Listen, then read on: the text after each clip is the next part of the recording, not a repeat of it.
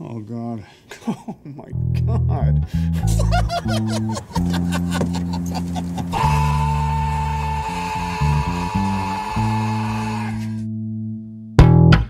This is just so I could choose my options. We wanted to give you all the flavor choices. What if I wanted a suicide? Oh, you could. Do you want a pint glass? That sounds awesome. Yeah, I mean, I don't give a fuck. Yeah, okay. I mean, we'll finish them all at some point anyways. Absolutely. Or I'll just have like 4 suicides. You can only do the one. math works. You can only do one suicide, as far as I know. That's not how I've been working it. Yeah, fuck it, I'll do it. That's a weird place to join the conversation. We'll do that, and then we'll start talking about. Suicide is painless. Okay. It brings on many changes. We're gonna have a good ep. Oh shit, you're doing all 4? That's a suicide, baby. I didn't Gotta realize... do all the flavors. I mean, I kind of want in on this. I don't want to go upstairs again. All right, that's fine. Sucker. You missed your chance. You didn't understand what a suicide was. Did you have a childhood? Oh, I thought we were just talking about killing ourselves for our glorious God. Like a regular childhood. Did you guys? Did you notice that in Matchstick Men it was the "Oh God" oh quote? God. Yeah. Oh God. That's where that's from. Did you not know where that was from? No. I think honestly my favorite quotes from Nick Cage and Matchstick Man is just gonna end up being him being like, You know what my favorite quote was? Welcome back to Cage Match, of roundabout way of meeting Nicolas Cage. Yeah, I'm just gonna make it weirder from now on. Deal with it, Nick. Do it backwards next time. Colon. Nice. I'm your host, Sean, here with my co-host. I'm Nick. And our producer. Hello, I'm Peter. Which episode is this? This is episode 30. Oh. Yeah, this is episode we're almost done with round 1. 30 of our bracket style Nicolas Cage, where we're going to find out what the most cagiest Nick Cage film is, as decided by us, some idiots in a basement. I'm not going to lie. If you put all 4 flavors in one cup, that's pretty good. You know what I'm most excited for this conversation? Where that gets edited in. I'm going to leave it right there. That seems perfect. About what else gets edited in around it.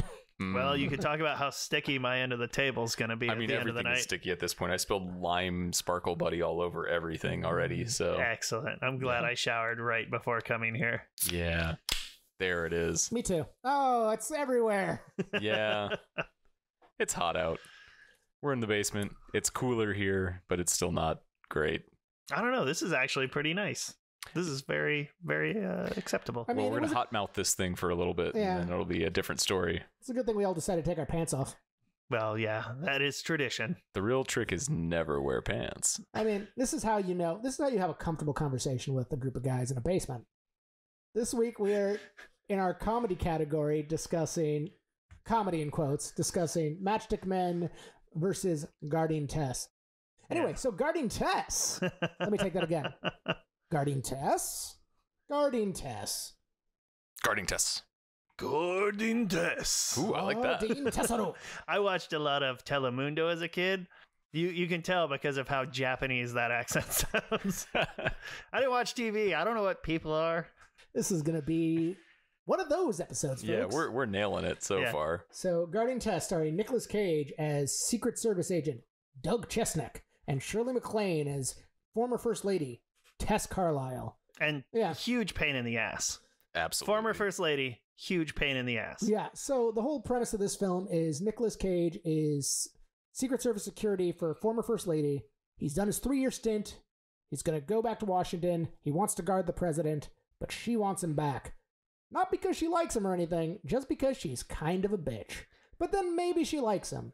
But then she doesn't. But then maybe she does. Well, Tess is a lot like an ogre, which is to say she's like an onion, which is to say she has layers. And those layers are revealed to us over the course of 90 minutes with no lead-ins. I feel about as strongly about this movie as I do kind of anything. It's just, I don't know. This movie, it's such a movie of 1994. Yeah. Like, let's talk about that. It's like 1994. It's times are a little bit slower. Comedy movies, action movies, like they just have a different pace. It's like a Greek tragedy. It's just, you watch it and you hate it, but you have to understand its historical relevance. Did you guys? That's actually a really good way of putting Yeah. it. Did you guys look up this? Fuck you. I've been drinking. The director and writer Hugh Wilson. Did you see what his one other big hit was? Blast from the Past. Brendan Fraser. Oh, Where the he goes Bubble up in a Boy one. bunker. Yeah. Yeah. I never watched that movie. I should watch it. Yeah. I'll give this guy 100% of my support. Guarding Tess and Blast from the Past. There you go. Full coverage. Yep. This movie's fine.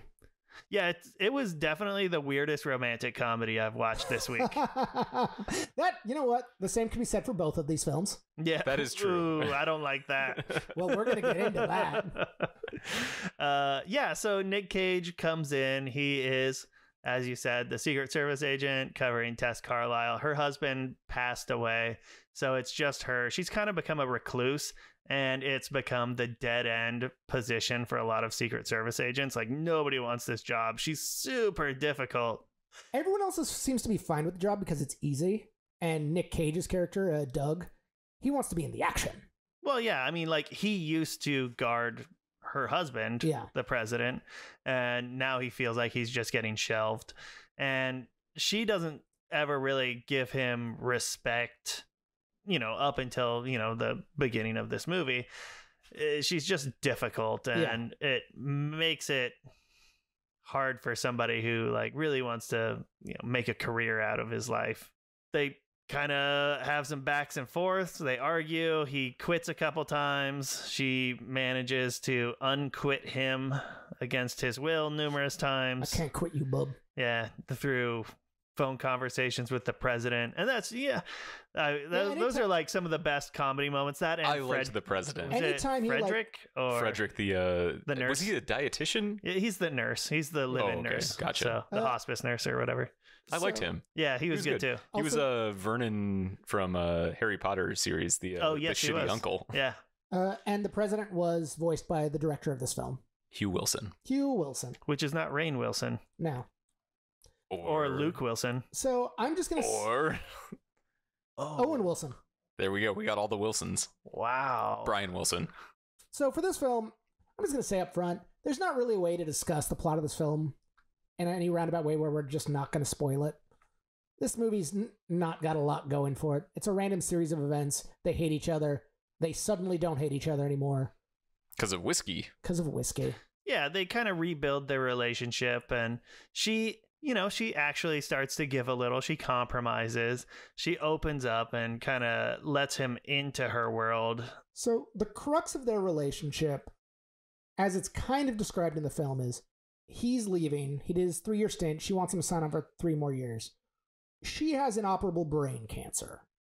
Allegedly. It's not really a plot point, is my kind of issue with it. I'm like, is this a film about an old lady who feels isolated and has a hard time making friends and wants to have this connection with someone she deeply cares for, which doesn't seem to be the case until it is. Like, there's no build to them, like, having camaraderie.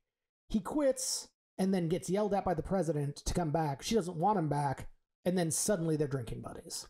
Tess Carlisle, as the character, is somebody who definitely, like, holds a lot of things to themselves. You see her connection to Nick Cage only through old movie, like, film from, like, her president or her husband's days as president when he was guarding him. And really, you see the connection at the footage from the funeral from the president, where Nick Cage is visibly upset about the death of the president, and he died from a heart attack. It wasn't anything like Nick Cage's fault or anything. And she's keeping him around because emotionally he cared about the president as much as she did. So they have that common bond. See, this is why you keep me here for sensitive stuff. So, okay, here's the thing, because I had another read on that, because when they finally go and when they finally go to have their drinks, their whiskey, she just straight up asks him, "Were you aware of my husband's infidelity?" I'm like, oh, is she just mad at him? No. No, I mean, I see your reading of it, and I agree with you, but, like, I don't feel like their relationship necessarily builds. But no, I missed that, so thank you. I mean, I'm seeing more subtext. Like, this doesn't give you a lot to, like, grab onto for these relationships. Even, like, the brain tumor thing, like, that comes out in a moment where Nick Cage is pressuring her about something. she just comes out with like, I've got an inoperable brain tumor. And then she goes on to say 2 more things. And she says, one of these things is true. Yeah. Which one is it? I bought all of your crew Scud missiles, and we're going to go to the opera. Yeah. And then they did go to the opera. But 2 things were true. Was that just because that's what Nick Cage thought was the truth? Or was it because she's dying and she's actually trying to get out and enjoy a little bit of her life? Pete and I kind of discussed this. Is just like, that in and of itself is a really interesting movie. Person is dying and is trying to make a connection with the one constant person in their life. That's a cool movie. And the one person who they feel had like a good connection with their husband. That too. Which that I mean, deepens the connection. Yeah. The third act kidnapping twist kind of comes out of nowhere and makes this a very different film all of a sudden. Yeah, they started to build it up earlier because Tess is so prone to like these acts of rebellion. Yeah. She do a runner. Yeah, she just like does things to spite her Secret Service because whether she wants them there or not, I don't know. Yeah. But I don't think there's anything that's like necessarily out of place in this movie or pushing into like unnecessary.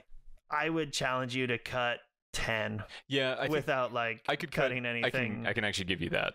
So. I think the presidential visit that gets canceled is about 10 minutes of content, and it doesn't really serve anything. It shows like kind of how neglected she is, like, and why she has the attitude she does towards Washington, because she calls it a dying city. She talks about how no good like is where careers go to die. Look at her. She's been completely discarded. Her husband was the president of the US and he's died. And now she's just like this puppet piece that they like to put out there. The president was going to come and be a part of this dedication of a library or a charitable wing or something. And it just falls through. And at the last minute, and who do they get? They get like a commerce chairman or Secretary of Transportation or whatever. It's like, bleh. I think ultimately I would have. Although if Pete Buttigieg showed up to my thing, I'd be pretty cool. Yeah, that would be cool. Yeah. I mean, ultimately for me, I would have liked a little tighter, focused narrative on their relationship because I think those are the main beats, but they don't really build to each other.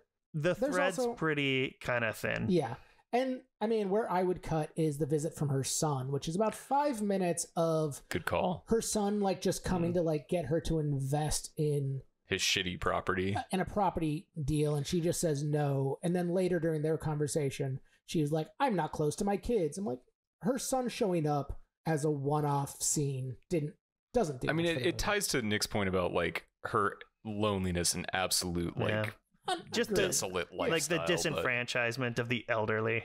But then they talk about it later. I mean, and then they pork. Yeah. Again, we're going to talk about that in Matchstick Men. Yeah. What do you guys think of Shirley MacLaine's performance in this? I thought she was good. She was annoying as fuck, which I guess is good. I mean, that's what she was going for. She irritated me. Yeah, I mean, I think she's supposed to. But as soon as like she warms up, she is quite likable. Yeah. She plays a salty old biddy pretty well, though. Yeah. I heard the term biddy in forever. as soon as they have their one-on-one, like, I mean, that's where the turn is, where she becomes really likable and kind of funny. Again, there's no build to it. She's just like, we're drinking buddies now. The next day she comes out of her room and she's kind of like, oh, everyone, let's be friends. Yeah, her general demeanor towards the rest of the staff is strangely tied to how her relationship with Doug Chestnut goes. Yeah. But and that's kind of weird. I can understand like her and Frederick her and the house staff. It really is Doug Chestnut, Secret Service detail of like 7 people who you probably see 2 of at any given time. The driver, who's part of the kidnappers. Yeah, the driver, the kid, kitchen staff, the cook, the nurse, and her secretary. I don't think we ever see her interact with the kitchen staff. She comes down in one scene. I mean, it's very, very quick. No, she just rolls through. She rolls through, but like in terms of acting, we don't see her interact with anyone but the driver and her yelling at her nurse to like putt. But the rest of them are just. Oh no, that was her secretary. Her secretary. But you can assume that because of her relationship with her secretary, when the secretary comes up to Doug Chestnut later and she's like, "Hey, she gave me a job when nobody else would." It's like. She is a big-hearted lady. Yeah. She's just tough to get close to. And now she's just a little tougher because like her husband's gone. Yeah. No, I get it. I want nuance. Sure. I mean, this movie does lack some of the finer touches. It could have been executed a little smoother. The relationships are kind of, I fill in a lot myself. Yeah. There's a line, I think, in the sand between how much like relationship talk you can have before a movie moves from being a romantic comedy to just like a drama. I think what I wanted is a little more. This wasn't a romantic comedy. What? It should have been. Totally boned down at the end. Did you not see the after credit scene? The wheelchair after credit Yeah. scene. Ooh boy. They Nick kicked Cage that is in the thing wheelchair. back. She's like, put those brakes on. You're not going nowhere. I was wondering where the jokes were. Okay, cool. We're back to our comedy podcast. Speaking of his performance, And geriatric sex. yeah, what did you guys think of him as Chesnick? It's fine. Yeah, it's fine. It's not a breakout role, obviously. It was 94, 10 years after like his start. Like every performance in this film is very serviceable. If I'm thinking about it, it slots in really well with the roles he was getting at that time. Because we're pre-97, so he's not an action. He's not like a big A-list star yet. Hasn't won his Oscar yet. We're just kind of like a few years past like Birdie and some of his art. Peggy Sue. Yeah, his art stuff.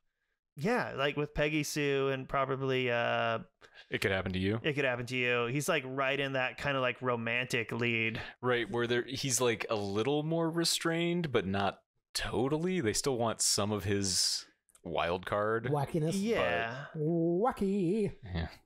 He really doesn't have a big unhinged aspect on this one.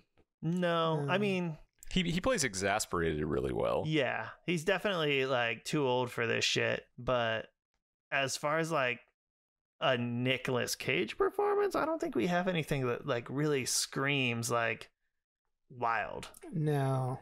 I don't think it's a personal role for him. No. I agree with that. And I think what's telling is that not a lot stood out in terms of quotable content, right? No, this like his portion of the script does not hold a whole lot. I struggled to find anything. And I did find one just to have something ready.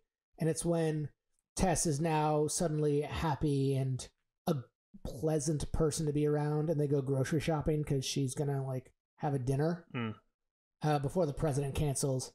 And Doug is there with the store manager, and he's communicating back and forth with another Secret Service agent who's with Tess. And Tess wants to know how much the price of peas are, so they have a back and forth. And it's like 59 cents for like 2 for 1. And she's like, what if I want one? And he just responds back with, Bobby, it's a 2 for 1 thing, so I suggest you just go ahead and get both.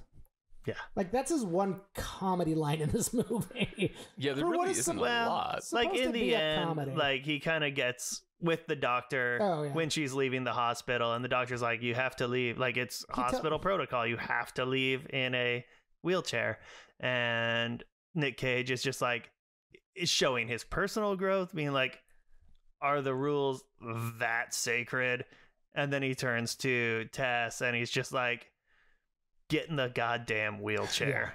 Yeah. And that's growth on both sides. Yeah. Like, he's allowing to, he's compromising on the rules, but he's also like making this relationship where they can be this kind of candid together, which is kind of like the apex of their story. Yeah. Well, I mean, maybe him saving her from being buried alive is the apex of their story. Not that important. Yeah. It's like, she would have been all right. Give her the cancer story or give her the kidnapping story. It didn't need both. Yeah, that's true. I mean, you needed some kind of inciting incident to make her want to change. And the cancer, tumor, is kind of like what makes her want to. It's what changes her day-to-day life. Yeah. If this movie was only about the kidnapping, you could jump 60 minutes into the movie and just watch an episode. Well, then just have their relationship after the kidnapping. Have the kidnapping be the second bit. And have their relationship grow after that. I'm just saying there's a way to clean this up where it's more focused on their relationship, which is ultimately what I think this movie's supposed to be about. You write me a 90-page screenplay that I will. fixes this. It'll be for the patrons. Yeah, I will. We'll do a table read. Oh my god. It'll be you, me, Peter, and we got to get Marissa. Oh yeah, And she could be Tess. I was gonna say I She kinda had could her be Frederick. pegged for Frederick. Yeah. this sounds like a fun experiment. There's a podcast I like to listen to every once in a while with this guy Kyle Ayers. Yeah, let's plug other podcasts on our podcast. There's nothing wrong with that. It's cross podcasting, and it's called Never Seen It. And They better thank us for those 7 extra views. They're gonna love this uptick. But then they're gonna realize Rico's listening to them, and they're not gonna like it. So they take Love you, Rico. random comedians and people come on. Don't and touch me. They will have not seen a movie, and then will have written a spec script based on what they think the movie's about, and then they perform it live on mic, and it's usually pretty fucking funny. Oh, that's good. I mean, this is It's a good concept. This is similar, not dissimilar to my idea of cold open. True. Guardian Tess on the good cage, good movie, good, bad, good, bad, good, bad, good. Where do we put this one? I think this is just a flat line, medium performance, no standout. I don't know that he was given an inch on this one. The movie's fine. I mean, it's good enough. I'm glad I watched it. Yeah. Cinematically, I'm glad I saw it. It's very 1994, as you pointed out. Yeah. I mean, yeah, didn't really think about it in that respect. And when you said, like, this is just what comedies were like at the time, I'm like, you know what? You're right. They were simpler times. Yeah. It was the Maybe worse pre-raunchy times? comedy. It is weird though. You think about the pacing difference between a movie from the like mid 90s versus what we get now. Like ours are so frenetic, fast pace, 2 hours. I'm struggling to Someone think would've about what fucked the that old last lady. comedy I went to was. Like, completely excluding all comic book movies. I mean, for me, it would be Barbie. Sure. Yeah. Yeah, I haven't been out in a couple weeks. So how about we talk about Matchstick Men? Sure. So 2004, That's right. I can segue, motherfucker. 2003? 3. Okay, so the year I graduated high school. Same. Yeah. Peter, when did you graduate high school? 2002. Yeah. Ooh, look at You're Mr. just- Smarty Pants Just here. slightly old. Look at Mr. Didn't fail the first grade over here. Oh, loser. Yeah, I the failed first grade. communion. Communion. As Wow. a Catholic. Did you just not get the wafer? Like, did it not go in the mouth? No, the nuns were so. Did you have to? Were you raised Catholic? Oh, yeah. Okay, you went to like the class that preceded. Absolutely. So the nuns were concerned by my behavior because when they asked us to draw pictures and stuff, this is straight from my mother. I was drawing pictures of children doing bad things, like a picture of a kid breaking dishes, and then I would draw a picture of a kid like pushing somebody over. It's like I only like would draw pictures of disobedience, so I was not allowed to pass communion originally. I get that would be a red flag. It seems like a bad reason to not let you get communion. Oh, It's They give that to bad people. it's Yeah. a continuing like pattern with me. Like I whole- failed Hunter's safety. the whole reason you get communion is so you can have those thoughts and it's okay. I wasn't even allowed to get to the point where I was up for communion. Sean's not allowed in church. You're not wrong. So, my Sundays, I went It's a boner thing, isn't it? It 100% is. I went to Sunday school all of 3 times, and the third time after the third mass after Sunday school, my Sunday school teacher asked my parents that I not return because at the ripe age of 6, I had questions about the feasibility of like the Garden of Eden, how many people came out of it, the ark, transubstantiation. Also, I was really into animals at the time, so I knew like what continents animals lived on, and for them to be 2 by 2 on one ark didn't make sense to me. And it wasn't so much that I had questions; it's that I had follow-up questions. Yeah, those are the ones that they usually don't plan for. Other kids started asking questions because of my questions, and rather than trying to indoctrinate me, they were just like, "Get him the fuck out of here." So you and I have 2 entirely different methods of inciting rebellion. You're going to try to like inspire the people, and I'm just going to start a fire. I mean, I'm mostly trying to. Both are effective. Yeah, subtleties on both ends. Yeah. Yeah. This is why we're friends. Yeah. We Do you both smell smoke? I am really good at burning things. we both just want to burn it all down. You're trying to burn it all down. I'm trying to get other people to burn it down for me. Yeah. So wait, were you not a Pangea guy? Yeah. One continent, brah. Yeah, man. One love. Not when the Bible happened, Yeah, why not? because humans aren't that old. Listen, dude, you can have continents shift real quick. It's you know like what? surfing. I'm from San Francisco. I know this Surfing shit USA. moves. You just take that tectonic plate Just all the way up. over, baby. Ride that wave.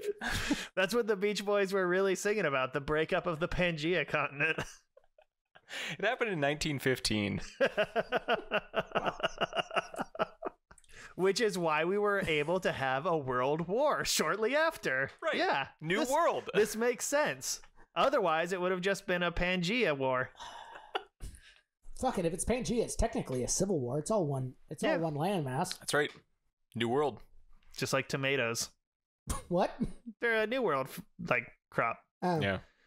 Go back to our episode with Daryl. Daryl, where I pointed out. You were talking about watermelons. There. It was watermelons, yeah. Oh, yeah. Well, that is too. Way to call back your own joke. Yeah. It's a good one. You can self-reference. Nobody else is going to reference my jokes. I have to be the one to point out how clever they are. I mean, some people still listen to us. Hi, Lance.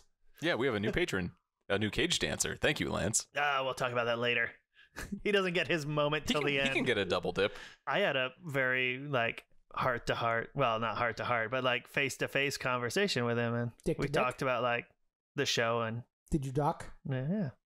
yeah, of course. He and I talked about the band That's part of Sparks. the cage dancer tier. Oh, It's like you get to absolutely. dock with me. Wait, do you have a foreskin? I 3D printed one. Smart. Yeah. It's good. You just slide it on the tip. Yeah. Because I mean, honestly, I think that's kind of my whole like shtick in our friend group. Your Foreskin? your shtick Oh. is your foreskin. Dick is I still have my turtleneck. That's true. I so rarely make Nick like turn from the microphone to like snicker. 80% of that was me burping because I don't do that on mic. I'll fart on mic, but I will not burp on Why mic. can't you let me have this, Nick? Yeah, why is one gas better than the other?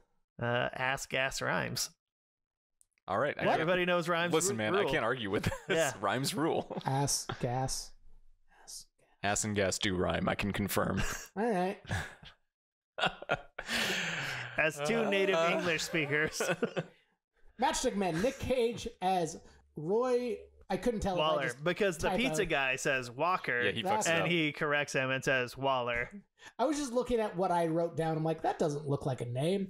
And Nick Cage is is a con man with extreme OCD who reconnects with his long lost daughter, Angela, played by Alison Lohman, and Sam Rockwell is Nick Cage's Protege. protege. That's the word I was thinking of. Frank Mercer. So two con men conning about trying to get that one last big score that is all mixed up when Nick Cage finds his long lost daughter. Directed by Ridley Scott, and this is not Ridley Scott's best movie. Definitely not monetarily. Before we talk about like the rest of that, how about that editing? Like all those fades, the wipes, and the weird. The intro credits? Oh, this is no, like in the movie. no. There's Oh, like no. weird wipes The that go on, whole like movie is- transitioning from scenes. There's weird slow motion things that happen. It's Oh, like, no. did Zack Snyder It's- recut this? It's crazy, like, man. the And whole like the film Hans is- Zimmer score paired along with that do do do do Oh. do do do. Ding, ding, ding, ding, ding, ding, ding, ding, ding. Ding, ding, ding, ding, ding, ding, ding, ding, ding. Ding, ding, ding, ding, ding, ding, ding, ding, ding. Baby's first Procreate project. Yeah. Yeah, take that, Ridley Scott. All the names are just bouncing off the side of the screen like a fucking 90s Windows screensaver. Like a DVD player Yeah. It's logo bad. bouncing around. I could not figure out why that was what they went with for that. Like, it doesn't make any sense other than the fact that it's like overlaid on his pool. Is that it? No. But like, I don't know. it blows. On mic, really? Rude. Nick, rude. Why would you do that? Face gas on Mike? Shameful. That doesn't even rhyme. No more suicides for you, Nick. Pardon me, my mouth has been on all of these. That's not true. It's not, but it will be if you try to take them away from me. Don't you dare touch this alcohol, sir. So, what do Nick you Cage think of and this Sam movie? Rockwell are con men. I enjoy Nick Cage. I enjoy Sam Rockwell. What I did not enjoy is the severe, and this might be existing as a millennial in the year of our Lord 2023, that I've watched a lot of adult documentaries about exactly this premise. Whoa. No, Nicolas Cage. That's not a stepdaughter, bro. That's like... Yeah, She's not that's a his daughter. daughter. She's not his daughter. But he thinks she is for the lion's share of Yeah, this. but I know she's not because Not during the porking parts. he's definitely being conned. I don't like their chemistry in this movie at all. Yeah, the fact that you could call it chemistry is probably the biggest issue, right? Yeah. Yeah, I'm not here to yuck anyone's yum. I know. You can be here to yuck that yum. That's okay. There are consenting adults who like the little scene. Yeah, but not with their own kid. And I mean, I don't think that's what they were going for, but that's definitely the feeling. That is the vibe that comes across. Yeah, I was uncomfortable for all of it. As somebody who doesn't like kids, for the most part, especially when they get to this age, like she's playing 14 years old. Oh man, if some 14-year-old started like coming around my place and being like, "You're my dad," I'd be like, "We are going to get DNA tests for sure." Like immediately, especially if I'm a con man by trade. Like anybody comes up and says like, "Oh, this, that, or another thing," I wouldn't trust anybody. I'm already very untrusting. Yeah, and if you added in financial gain for not trusting people, like I would never trust anybody. No, it's so. I'd wear a condom to record podcasts. I wouldn't trust you guys that much. Got a podcast safe. I wouldn't trust myself either. I don't know. Okay, so I don't know why this made me. Peter, I'm gonna cut that part, yeah, but yeah, 100%. I don't know why this made me think of that, but you need to cut that part, but not cut this part. Right. So when I was in Connecticut, I was with my brother, and we were talking about the song "Ridin Dirty." Oh fuck yeah! What did "Ridin Dirty" even mean? Because I'm thinking about you coming in here. Go back to my previous statement. No, fuck you. That statement that has been edited out of this podcast, but this part has not been edited out of the podcast. But what the fuck is "Ridin Dirty"? Butt stuff. They see me rolling, they hating, patrolling, trying to catch me riding dirty. Yeah. What the fuck does that? That's not butt stuff. Gay butt stuff. Oh, okay. Well, now we're talking. Which is what rappers are always like bragging about. Yeah, they gay butt love stuff. talking about gay butt stuff. But they're worried about being seen about it because there's a weird like. Only by haters. That's true. They patrolling. Yeah. So in Matchstick, none of this is usable. Keep it all. Start fresh. No, we're guarding Tess. Scrap the whole fucking episode. Welcome back to Cage Match: Roundabout Way meeting Nicolas Cage. I'm gonna run back to the host, line, Sean. slam a beer. Slam a beer, come back. Yeah. We'll do another suicide. Yeah. That's 4 suicides. The maximum number of suicides. There's only 3 of us. I checked. Mathematically. Okay, so Alison Lohman, the like dad-daughter stuff is a little creepy, so undeniably. But it's like, weird because we joke a lot about how like a 40-year-old will play a teenager, and that's weird. But somehow like she's 23 in this role, 14. She's playing 14, but it's like, no, you're an actress playing younger, but you actually look like a teenager. And there's a lot of like Danny talk, and it's just I don't like any of it. Yeah, it's weird how she looked young. Mm-hmm. I don't know what she looks like now. Probably less young. Well, her career is really weird. So she did this movie. She was in Flicka, and then she did Drag Me to Hell, and then beyond that, she's done like little bit parts. I did like Drag Me to Hell. Oh, I did too. God, I haven't seen that since about 2000. Whenever it came out. Yeah, like whenever it came out. Yeah, kind of a good movie though. Yeah. So here's my Drag Me to Hell story because I have one. My buddies all went to go see Drag Me to Hell. I wasn't there. So this is actually a third party story. But they all go, oh, it must have been like 2003 because you had to be 18 because it was rated R. And they all show up at this movie. My buddy Steve is only 17. Like, he hasn't turned 18 yet. 2009. 2009? Drag Me to Hell? Jason Long? Oh, no. What's the Justin Jack the Long. Ripper movie? Justin Long. Oh, From Hell. Oh, okay. Never mind. Different movie. Here's my From Hell story. So my buddies all go. Keep all of that, Peter. The From Hell story for Alison Lohman Yeah. that you're talking about. Who's not in that. From Hell. Yeah, fuck her. We're not talking about her anymore. No, that is my issue with Matchstick Men. Yeah. So they all go to see this movie, and Steve's not old enough. So everybody else still decides to go see From Hell. And Steve's only choice, he watches Corky Romano. Oh, that poor fuck.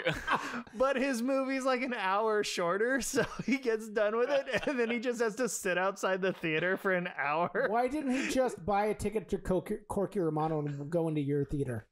That would be untruthful, Sean. That's a con. That's a flim-flam. This is why you're a fucking Leonardo, dude.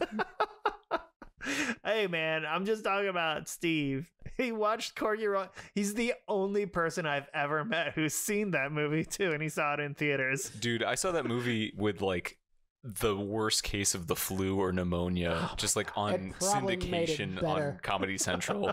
And, like, Wait, which one was Corky Romano? So it's like another Pet Detective movie. Catan, what? Yeah, it was. Chris Catan. Is it? Yeah. And he plays like a dude who's related to the mob, but is like a total fucking moron. And I don't know, crimes happen around him, and he manages to be a hero accidentally because he's fucking stupid. I forgot this movie existed. Should we just watch the movie and do an episode? You said you watched Corky Romano. Yeah, no, that's it. Sam Rockwell, what do you guys think? He is very much Sam Rockwell in this film. He very much is. He has he has two performances. It's this character, or it's his character from the original Teenage Mutant Ninja Turtles film, where he plays a teen who talks to a mutant rat. Third role, Moon. That movie fucking rules. Moon was a really good movie. Moon is really good. I've got no beef with Sam Rockwell as an actor. Like, to be completely across the board, I forget about him. But when I see him, I'm like, oh, it's Sam Rockwell. Okay, I think that's a good distinction. Is I have no problem with Sam Rockwell's acting, but I do forget about him. And Sam Rockwell is in a weird, almost Nick Cagey place where you're either going to see him in a movie where you're like, wow, that was really good, or they just wanted Sam Rockwell. Yeah. The Hitchhiker's Guide movie, he's awful in, and he's full Sam Rockwell in that. Everyone's awful in that movie, though. Who was he Choke in? was kind of the same thing. He was Zaphod Beeblebrox. Oh, Yeah. okay. But Now that I think about it, I think the Hitchhiker's Guide movie, I don't think any of them were in the same space at the same time while acting, because no one has chemistry in that movie. Deschanel, Mos Def. I mean, these people, these are all like dynamic actors. Yeah, and they do not act well together. Alan Rickman. yeah, are you trying he to was a tell me robot, that but- Alan Rickman wasn't on set with everybody He was every in the day? suit. What about the voice of the Doors? They were there. Yeah, every time. It was you. Yeah, it was. You caught me. I'm self-promoting. Okay, we have to talk about this movie. We can't have another episode where we don't talk about the movie. Well, we're like 3 for 3 at this point. So All right, we can have another episode where we don't talk about the movie. So long as we talk about one movie, we're pretty good, right? yeah, no, And I we mean, make an okay. arbitrary decision and nobody cares. It's a mild heist film. They are career con men.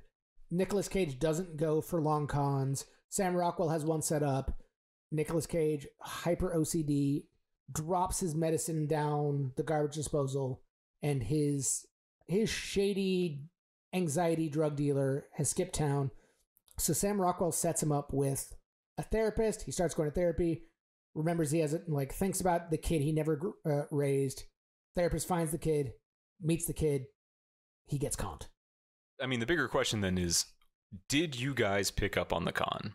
Yes. 100%. As soon as the daughter showed up, I'm like, oh, Yeah. she's playing him. Yeah. The Mark, I was just like, all right, he's in on it. And the therapist was in on it. Sam Rockwell caught me off guard. Ultimately, it made the most sense that he'd be the mastermind, but they kind of play him so safe throughout that, again, forgetting about Sam Rockwell, I kind of forgot he was a player in this film until he was ultimately the villain. I think the scene where they show up at Nick Cage's place and they do like the final bit of the con where they get him was the best, most well orchestrated part of the movie. Everything that happened with Nick Cage and the daughter leading up to that felt pretty clumsy and honestly fucking uncomfortably cringy. Yeah. Like, Agreed. Well, as also somebody who doesn't have children and intends to have no children, I thought the scene at his place was really the best. Yeah. I thought that's where everybody sold their elements of the con the best. Like, you come in, the mark, they've been sticking this guy for like a money laundering scheme, and they did a briefcase trade. He figured it out, didn't run off, ended up back at Nick Cage's place with Sam Rockwell, who he's abducted. And so Nick comes into this place with his daughter after a very rough con, and Sam Rockwell is like beat up. He's bloodied. Gets an ashtray thrown at his head. Yeah. Who played the mark? Frechette? Bruce McGill. Okay, so Bruce McGill's character, he has a gun. He's got everybody contained, and you just see the everybody's got like a reason to be anxious in this. Like, in most of this movie, there's very low emotional stakes for a movie about like conning people. It seems very lighthearted up until this scene where it's obviously gone wrong. And everybody plays it so well because Nick Cage is the only one who's not a part of it at this point.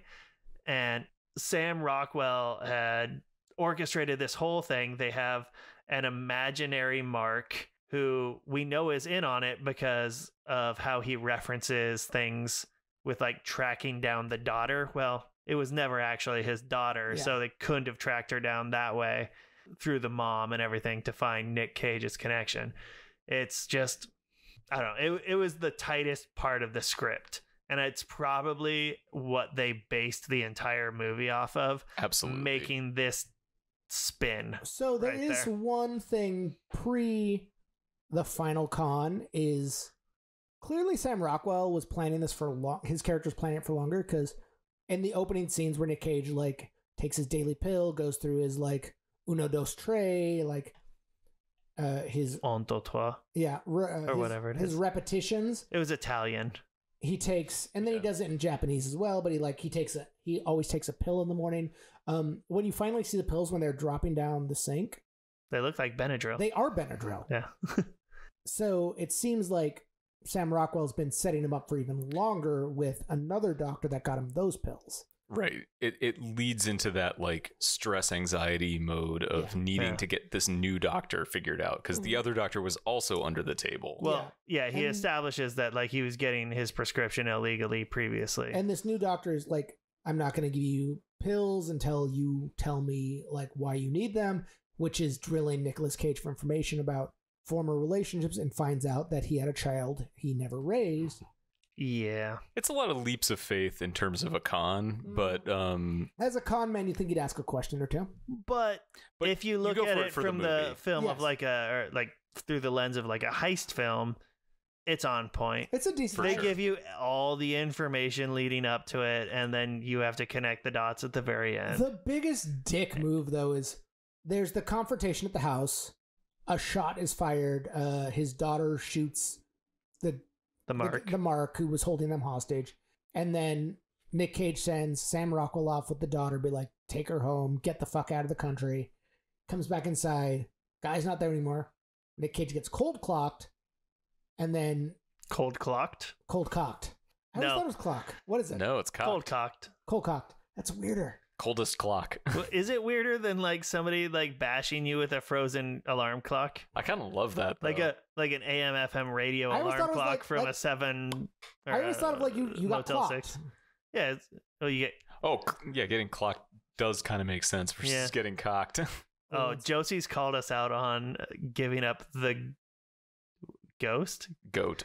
Yeah, the real term is giving up the goat, but you and I have said giving up the ghost So- on I Mike didn't make before. fun of you for that? No, Fuck. Josie has. I failed. I've gotten so Sorry, much. Josie. I've gotten so much shit for lion's share versus lion share because I always heard it as line as in a assembly line where you're doing the entire work of a line of people as opposed to lion's share, which makes no sense to me because male lions, do the least amount of work.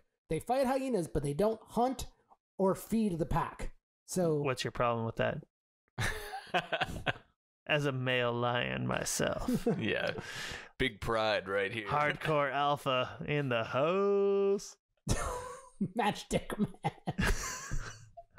It's a good episode. I'm proud of this episode. Yeah. Sure. At It's least some of places. us are. Yeah, so I think that definitely everything about that is the best scene. Yeah. It's is the con itself. the construction of the scene is the tightest. The script is the tightest. Him teaching his daughter how to con is a pretty fun scene. Yeah. The lotto thing. But then they give it up. They give up the ghost at that moment. Ugh. I'm sorry, but I think Rude. ghost. The ghost. But I believe you mean giving up the goatsy. yeah. Oh, giving up the goatsy. When Nick, don't shake your head. You nod in approval, sir. That's early internet. That's the earliest internet. That bathtub girl. Oh I yeah, Tub imply- Girl, I man. And Tub Girl and Lemon Party. Lemon Party. Yeah, baby. I imply that Nicolas Cage and his daughter fuck in this film, and giving up the goatsy is the one that makes you not be pleased with me. Yep. All right. Line in the sand.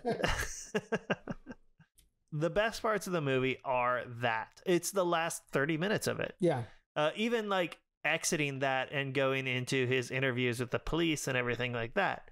Great. Also part of the con. Yeah. And well executed. Yeah. Yep. When he leaves the hospital room, so he wakes up after being cold cocked. That's how we got on this. What's going to be great is that I'm going to take out the original part where we talk about cold clocking, and it's just going to sound like you were really weird saying Really? cold cocked. Putting the emphasis on the wrong syllable. Cocked. Anyway, he got cocked. He got cocked. So, but he wakes up and it was cold. he wakes up in a hospital bed, and the cops are there. McGill's dead, and they're like, "You can go away for a long time." You Quote know, unquote dead. calls his therapist, all this stuff, and then he like wakes up in the middle of the night, and he's like, "Hey, turn on the AC," and he like gets out of bed to go find the cops. Where I bet he's been handcuffed to this whole time. And as soon as he got up, I'm like, there's the twist. Yeah. And obviously, like, that's for us. That's for like, us, yeah. he would have been so out of it. He probably wouldn't have put it together Yeah, because he was very groggy and kind of like fucked up Yeah. in the previous interrogation scene. So he gets up without any handcuffs and like goes and ends up just on the roof of a building. And it's like, yeah, there's your clothes with a little note set on top. He has a safety deposit box where he keeps all of his cash. We see how the con goes through, and it's a good heist. We're overdubbed with Sam Rockwell's like "I got you" letter.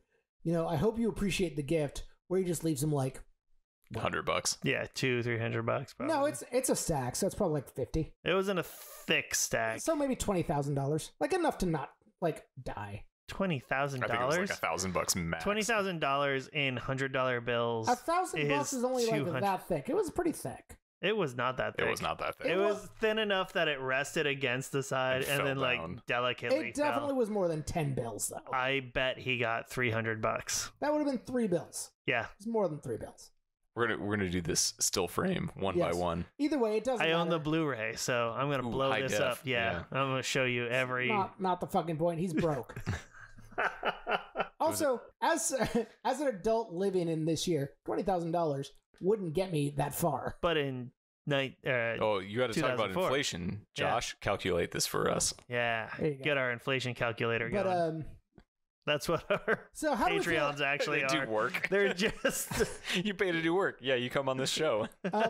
So what's more upsetting to me out of that heist is so he goes to work for a carpet store where he runs into Angela, where she like her boyfriend is coming to like they just moved in together. he wants to buy carpet for the new apartment, and they run into each other, and they have an awkward, "You fleecing this guy?" And she's like, "No, that was my only heist was you." And he's like, "Well, you were good."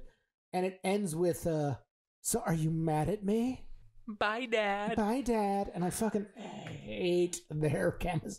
But I love the carpet he sold them. Oh, it's leopard print carpet for their apartment, their single bedroom I'm glad studio apartment. He wrecked their asses. Yeah, that's it. That was his revenge. Also, who swaps out a rental? Yeah.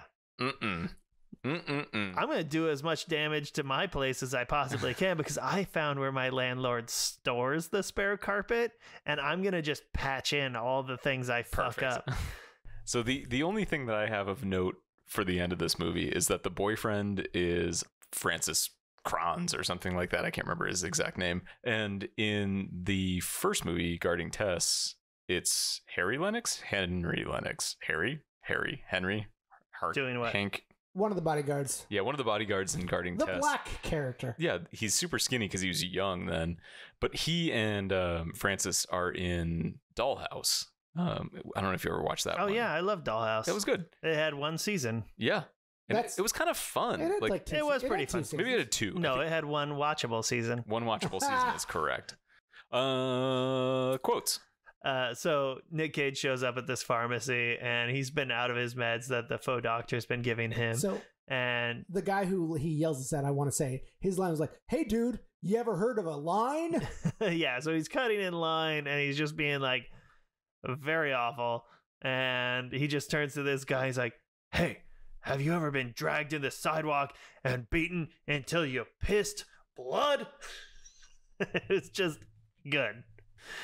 And he does apologize 2 seconds later. He's like, "Sorry, I yelled at you." Yeah. Sorry, I said pissed blood. So my first quote for this film is, so Nick Cage, part of his OCD is he doesn't swear. He only actually swears one time in this movie and then immediately regrets it. It's true. He says pygmies. So yeah, that was my first. Oh, sorry. That was my first quote.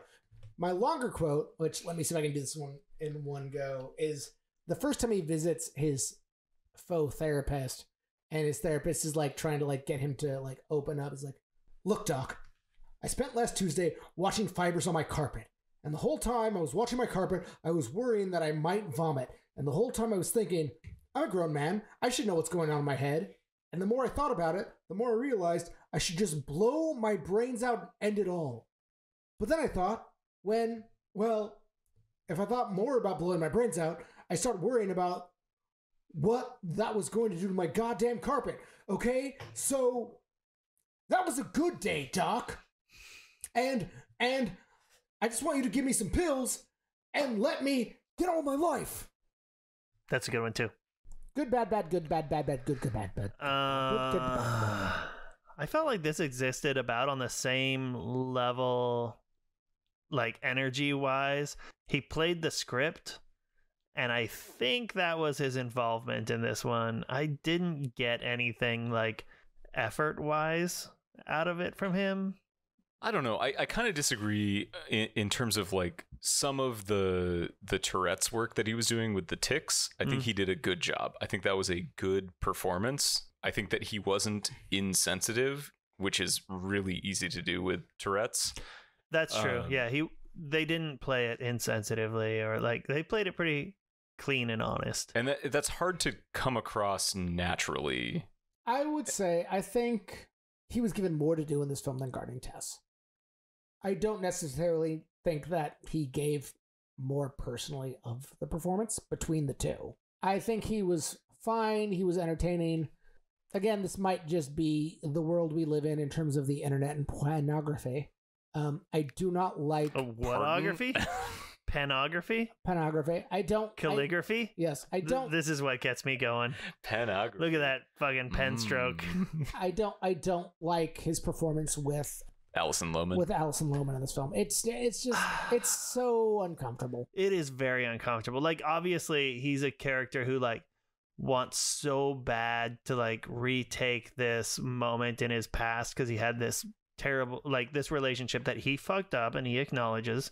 And at the crux of that, there was the question of a child and he could like retake that portion of his life. He could like make amends for the shitty person he was if he, I don't know, was a good dad now. So he like puts all of his effort into that, and that blinds him to being scammed, even though like obviously there's the checkoff line of make sure you're not getting conned by the person you're conning. First lesson that he gives her as she cons him. Yeah, I never liked the whole daddy-daughter interaction. Yeah. I mean, none of it played genuine to me. No. As someone who is neither a dad or a daughter.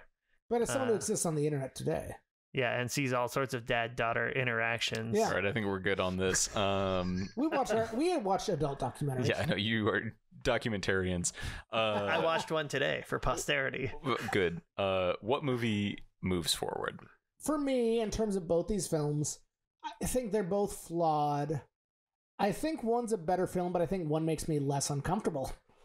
Here's my opinion. I thought Matchstick Men was gonna like go down. I thought it was like a hard no after my first watch. It holds up well enough after a second watch. Like I thought the conceit was gonna like make it unwatchable, but I was still able to sit through it. It kind of made it more fun to watch for those Yeah, things. I mean they give it up so early that you kind of see it all as it progresses anyways, but it doesn't hurt to rewatch, and it's still kind of clever enough to keep you going. I think the performances are better. But my problem with it is it's just so sloppily executed. The movie itself is just kind of ham-fisted. And while guarding Tess like isn't as interesting to me, start to finish it feels like a tighter movie all the way across the board. I just feel better about the movie as a whole and Nicholas's performance in the movie. Yeah, we're dancing around it. Nick, what would you like to go forward? I think it's still guarding Tess for me. Same for me. So guarding Tess. Guarding Tess. Congratulations, Tess. This week in Cage? We're getting closer to Longlegs. That's coming up soon. Retirement plan at some point. But also a A24 release is coming up. Ooh, Dream that's right. Scenario, where there's like a town of people that are all having dreams about Nicolas Cage's bald ass head. Oh, that's right. Yeah, and he looks so good Absolutely. as like lumpy grandpa or lumpy uncle. He's really hitting like a new Lumple. pocket. Lumple, yeah. Lumple. Lumple Cage. Lumple Cage. Beautiful. Thank you all for listening. Please rate, review, subscribe. If you are interested in helping us out on Patreon, we are at Cage Match. Special thanks to our Sparkle buddies, Josh, Sean, Josie, Rico, Matt, and Adam, and to our cage dancers, Ira, John, and Freeman, and newest cage dancer, Lance. Here's a golf clap for Lance. Yay! And here's something that suspiciously sounds like a golf clap, but isn't. You guys are disgusting.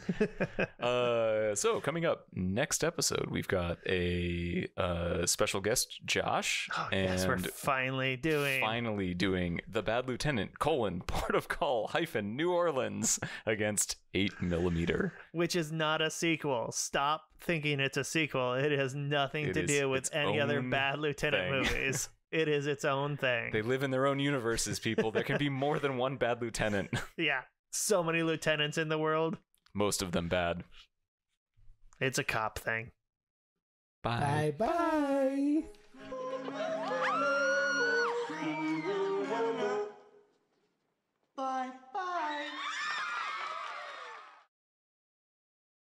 Listen, this is Just bros Winnie the broing Pooh. around. We all went to college. Winnie the Pooh and Donald Yeah. Duckin. Yeah.